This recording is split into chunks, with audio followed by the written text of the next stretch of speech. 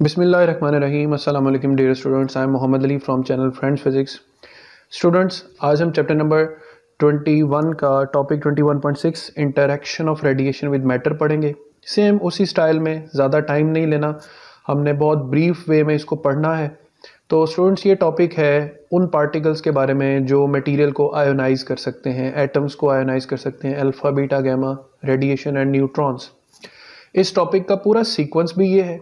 इसमें सबसे पहले आयोनाइजिंग रेडिएशन डिफाइन की गई है, फिर बसिलसिला अल्फ़ा बीटा गैमा और न्यूट्रॉन को तरतीब से डिस्कस किया गया है।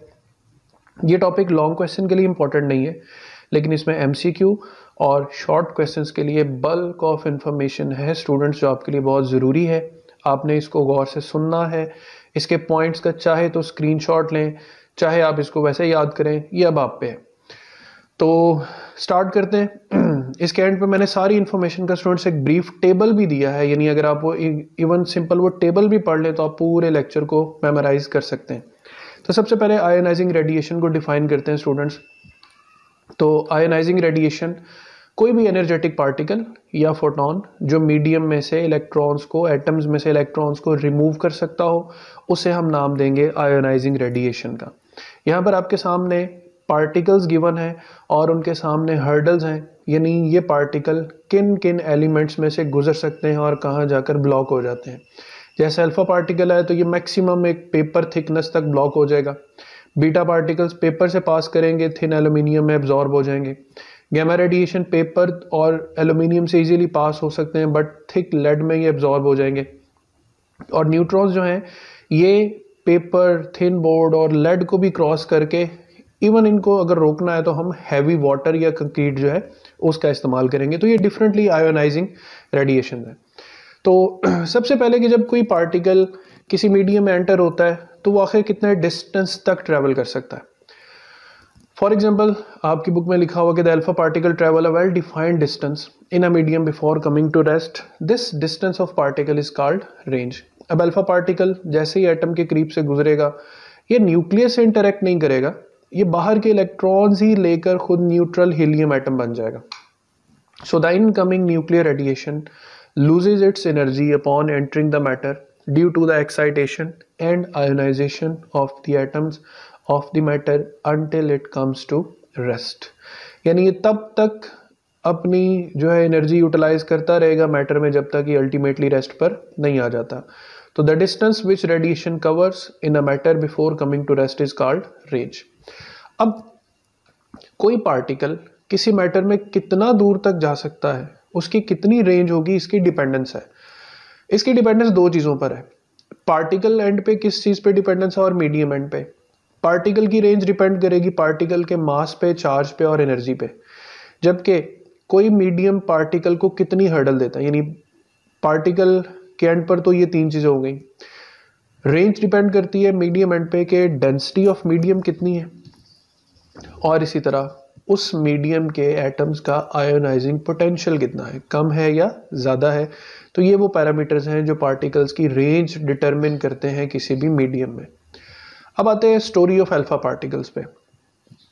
अल्फा पार्टिकल किसी भी एलिमेंट से निकले तो अल्फा पार्टिकल एक हीलियम न्यूक्लियन है, यानी इसके गिर्द इलेक्ट्रॉन्स नहीं होते, ये दो प्रोटॉन्स और दो न्यूट्रॉन्स पर मुश्तमिल होता है। स्टूडेंट्स, ये वो डायरेक्ट इन्फॉर्मेशन है जो एमसीक्यूज के लिए इंपॉर्टेंट है और आपको पेपर में आ सकती है। एज इट इज बुक की लाइन्स हैं कि it is 7000 time heavier than electron. It suffers no appreciable deflection, क्योंकि इसका मास बहुत ज़्यादा होता है, 7000 टाइम्स हैवियर है इलेक्ट्रॉन से।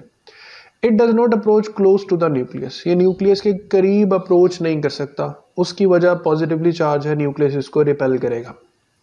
ये चूंकि बहुत हैवी चार्ज और मास रखता है तो it produces high ionisation. How does it get neutral?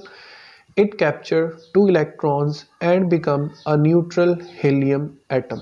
पिछली स्लाइड में जो आपको एक एनिमेशन नज़र आई थी कि यहाँ पर एक अल्फा पार्टिकल है, ये देखें, ये 2 इलेक्ट्रॉन्स कैप्चर कर रहा है और अब न्यूट्रल हीलियम एटम बन गया।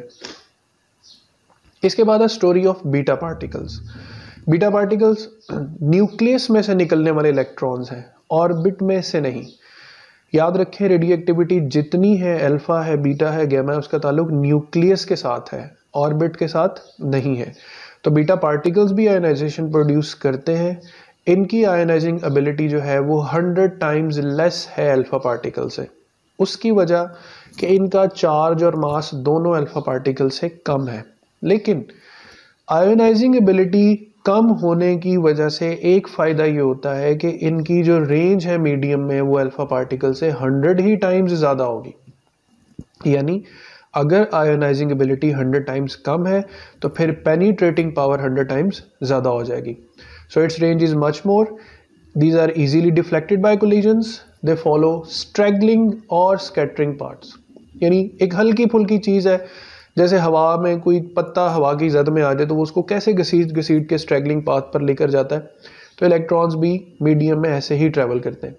It's range is find by effective depth of penetration in the medium, कि ये कितना मीडियम में पेनिट्रेट किया है उससे इसकी पेनिट्रेशन पावर। और इन अ denser medium beta particle will have a shorter range. Obviously जितना मटेरियल डेंस होगा उतनी कोलिजन्स होगी और उतनी जल्दी अपनी एनर्जी लूज करके रेस्ट पे आ जाएगा। तो alpha and beta particles radiate energy as x raise when ever they are slowed down by electrostatic forces. तो जब कभी इन दो चार्ज पार्टिकल्स को कहीं स्लो होने का प्रोसेस मिले, यानी ब्रेक्स लगे, तो electromagnetic wave theory chapter number 16 में मैं बता चुका हूं कि when ever charges accelerate they produce electromagnetic waves, और एक्सरे भी कौन सी वेव्स हैं, इलेक्ट्रोमैग्नेटिक। इसके बाद आते हैं interaction of radiation with matter में photons per. All the photons are electromagnetic. हम फोटॉन्स को 3 एनर्जी लेवल्स में डिवाइड करते हैं स्टूडेंट्स। अच्छा, photons can be removed by a beam bye scattering और एब्जॉर्प्शन इन अ मीडियम। अगर ये फोटोन मीडियम के किसी एटम से इंटरेक्ट करें तो वो फोटोन सर्टन अपनी बीम में से जो है वो सेपरेट हो सकता है। 3 एनर्जी लेवल्स हैं। Energy levels of photons less than 0.5 mega electron volt. ऐसे फोटॉन्स हैं इंफ्रारेड, विजिबल और अल्ट्रावायलेट लाइट के, और ये कॉज कर सकते हैं फोटो इलेक्ट्रिक इफेक्ट। फिर आती है इंटरमीडिएट एनर्जी। वो एनर्जी जो वो सर्टन एनर्जी जो ग्रेटर है 0.5 से बट लेस है 1.02 MeV से। ऐसे फोटॉन्स लाई करते हैं एक्स-रे रीजन में and they can produce Compton effect. ये तीनों इफेक्ट्स जो है ये मैं चैप्टर नंबर 19 में इनके लेक्चर्स अपलोड कर चुका हूँ। फिर हाई एनर्जी वो जो greater than 1.02 mega electron volt हो, उनमें आ जाते हैं गैमा रेड्स, और ये कॉज कर सकते हैं पेयर प्रोडक्शन। इन तीनों के बारे में इंफॉर्मेशन आपको दोबारा से रिकॉल करनी हो तो चैप्टर 19 से आप ये लेक्चर्स सुन सकते हैं। अब गैमा रेडिएशन के बारे में इंफॉर्मेशन ये है कि ये बहुत हाई एनर्जी फोटॉन्स हैं। ये एक्साइटेड न्यूक्लियस से एमिट होते हैं। चूंकि ये इलेक्ट्रोमैग्नेटिक है तो they will travel with the speed of light. इनकी energy students mega electron volts में होती है। इनकी इंटेंसिटी किसी भी मीडियम में वैसे ही फॉल करती है जैसे gravity inverse square law obey करती। यानी ये देखें, अगर x डिस्टेंस पे इनकी इंटेंसिटी 1 है तो 2x डिस्टेंस पे इनकी इंटेंसिटी हाफ नहीं होगी, 1/4 टाइम्स। यानी डिस्टेंस डबल होने पे इंटेंसिटी 4 गुना, डिस्टेंस 3 टाइम्स होने पे इंटेंसिटी 9 गुना कम हो जाएगी। और ये इंटेंसिटी किस तरीके से कम होती है तो इसको कैलकुलेट करने के लिए ये एक इक्वेशन आपकी बुक में लिखी है जिससे एक न्यूमेरिकल भी सॉल्व होना है, और वो न्यूमेरिकल मैंने चैप्टर 21 के न्यूमेरिकल्स में सॉल्व किया हुआ है कि आई जो रिड्यूस्ड इंटेंसिटी है, आई नॉट मैक्सिमम इंटेंसिटी है, ई मैथमेटिकल एक्सपोनेंट फंक्शन है, इसमें म्यू जो है वो coefficient of linear absorption of medium है, और एक्स है वो डिस्टेंस जो पार्टिकल ने मीडियम में ट्रेवल किया है। सो इस इक्वेशन से आप किसी भी जो इलेक्ट्रोमैग्नेटिक रेडिएशन है उसकी इंटेंसिटी फाइंड कर सकते हैं, इवन फॉर एक्सरेज। उसके बाद आता है neutron. It's a neutral particle. It's extremely penetrating because it does not carry any charge. It is stopped or slowed down by direct collision. ये सिर्फ एक ही सूरत में स्लो डाउन हो सकता है, अगर डायरेक्ट इसकी किसी से टक्कर हो जाए, वो भी elastic. Water and plastic are used to slow down neutrons. They can produce little indirect ionization. लेकिन रेंज सबसे ज्यादा है तो ऑब्वियसली इनकी जो आयोनाइजिंग एबिलिटी है वो कम होगी, और इनको अगर आपने स्पीड अप करना है तो एक ही हल है कि इनको हाई टेम्परेचर पर लेकर जाएं, क्योंकि ये इलेक्ट्रिक और मैग्नेटिक फील्ड से इंटरेक्ट नहीं करते। फिर इसमें स्टूडेंट्स इस टॉपिक में एक प्रॉपर्टी बताई गई है मैटर की, फ्लोरिसेंस। फ्लोरिसेंस एक ऐसी प्रॉपर्टी है जिसमें कोई भी सरफेस, कोई certain surface high energy radiation को या हाई फ्रीक्वेंसी रेडिएशन को एब्जॉर्ब करता है और रिजल्ट में लो फ्रीक्वेंसी जो है वो इमिट करता है। ये बिल्कुल ऐसे ही है जैसे कोई surface ultra violet light absorb करे और उसके रिजल्ट में जो येलो कलर या ग्रीन कलर या ब्लू कलर जो है वो इमिट करना शुरू कर दे। दो प्रॉपर्टीज होती है मैटर की, एक होती है फ्लोरिसेंस और एक होती है फॉस्फोरेसेंस। दोनों में आसान सा फर्क लिखा हुआ मैंने, बाकी डिटेल आप अगर चाहें पढ़ना तो इंटरनेट से पढ़ सकते हैं कि florescence is the immediate emission of absorb radiation. Ultraviolet emit हुई है ना, तो एब्जॉर्ब हुई है, अगर फौरन से एनर्जी रिलीज होगी तो वो फ्लोरिसेंस है, लेकिन अगर कुछ देर बाद एनर्जी रिलीज होती हुई नजर आएगी तो वो फिर फॉस्फोरेसेंस होगी। ये कुछ इस तरह से अपीयर होते हैं फ्लोरिसेंस वर्सेस फॉस्फोरेसेंस। नेचर में बहुत से जैसे मेरीन एलिमेंट्स हैं, समुद्र में बहुत सी मखलूकात हैं जो फ्लोरिसेंस एबिलिटी जो है वो अटेन करती हैं और रातों में चमकती हैं, ग्लो करती हैं।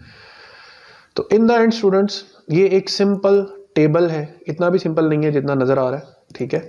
तो कैरेक्टरिस्टिक्स पार्टिकल्स, गौर से इस टेबल को समझ लें कि क्या क्या खुसूसियत है इन चार पार्टिकल्स की। तो मैंने इसे एक टेबल में सारी इंफॉर्मेशन कलेक्ट की है, आपने इस इंफॉर्मेशन को अच्छे से पढ़ना है कि इन पार्टिकल्स की नेचर, चार्ज, मास, इनका इलेक्ट्रिक मैग्नेटिक फील्ड में बिहेवियर, इनका typical source, ionisation in comparison with gamma, penetration power, range in air, absorb by energy spectrum and speed. तो इसका आप स्क्रीनशॉट लेके इसको अच्छी तरह मेमोराइज कर सकते हैं। आज तक के लिए इतना ही, अगले लेक्चर में जल्द हाजिर होंगे स्टूडेंट्स, अपना ख्याल रखिएगा, अल्लाह हाफिज़।